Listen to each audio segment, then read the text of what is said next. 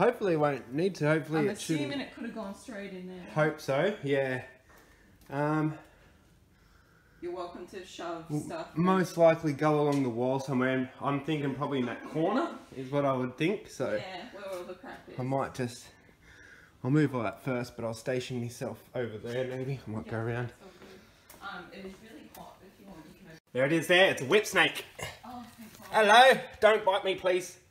There he is getting around. Is he only little? It is little, but whip snakes aren't massive snakes.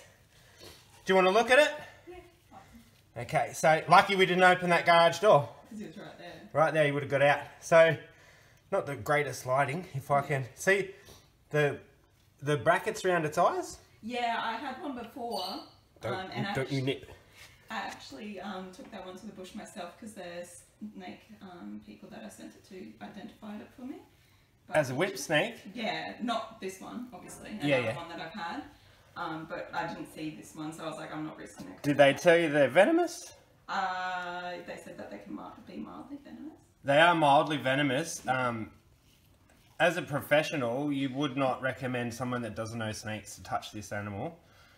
And they got like a black mark underneath that makes it look like a comma. Yeah. This isn't the best light to look at it. Because this light is dull, it does actually look like it's a brown coloured snake. And it sort of does when it shimmies along in the light. But when you actually look at it in the light, there's no brown on this animal. The scales are actually a sort of dull, sort of grey. And it has a copper tinge and a bit of an olive green tinge mixed in there as well. Which altogether, when it's like zipping along the yard, it looks brown. But when you actually get a good look at it, they're not actually brown. Show everyone your face, mate. That's how you do it. We've actually lived in this area 6 years, and the only snakes I've seen are indoors or on the driveway. I've never seen them in the bush where I walk all the time. Well, when you're in the bush, you probably walk past 100 and they all see you and you just don't see them, because snakes really just want to keep out of our way. Yeah. They don't want anything to do with us, really. In the backyard, I've never seen them in our backyard here, and we're back onto that bush there. Yeah.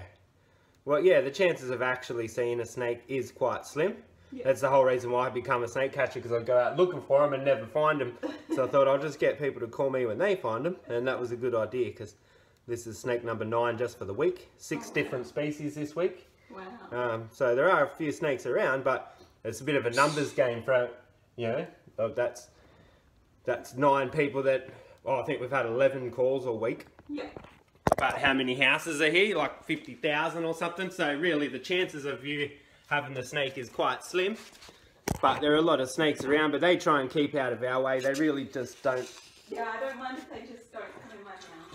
Yeah, in the house is a bit close for comfort, and this is a venomous snake, so if you step on this thing, I can bring it out into the light. If you want a better look at it, it's up to you. I've seen them before. If yeah. you want better shots of it, you're welcome to.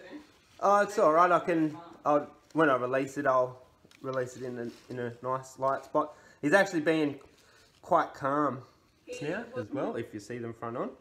And if one of these guys stands up, it will stand up straight and stick their head out flat. And there's the scales, as you saw. Sorry, I was just hoping he went in on his own, but if he doesn't, I'll make him. The scale. The yellow-faced whip snake. Absolutely beautiful little snakes. They're often mistaken for baby brown snakes. And I guess to the untrained eye, I can kind of understand why. But if you know what to look for, these snakes look nothing like a brown snake. In fact, there's not even any brown on them. They're a grey snake with an olive green tone and a coppery tinge. His head. Absolutely gorgeous snakes. You can see the olive green colour on the head. Different coloration. Don't get nippy. Don't get nippy. I'm just trying to show people what they are, so don't whack you with a shovel thinking you're a brown snake, mate. So you can see that massive different coloration in the head now that we've got it out in some good light, if it settles down at all for us. It's like a green head, olive green. It's got that coppery tinge along the back. The pattern across the face, which is a dead giveaway it's a whip snake. So we'll let him go here, I think. It's a good little spot for him. Yeah, that's the whip snake, and you can see the tail, very thin. It's a very slender snake, like a bit like a tree snake, not so thick and heavy bodied like a brown snake would be.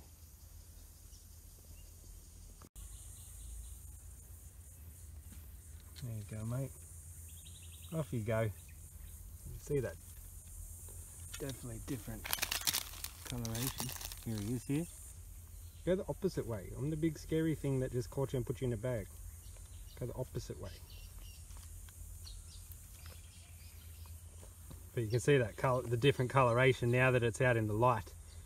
You know, got the green tail with the green head, the coppery tinge along the body, grey scales with, you know, just that copper tinge really. It's not brown. When they move like that and duck along, it almost looks brown, but it's not.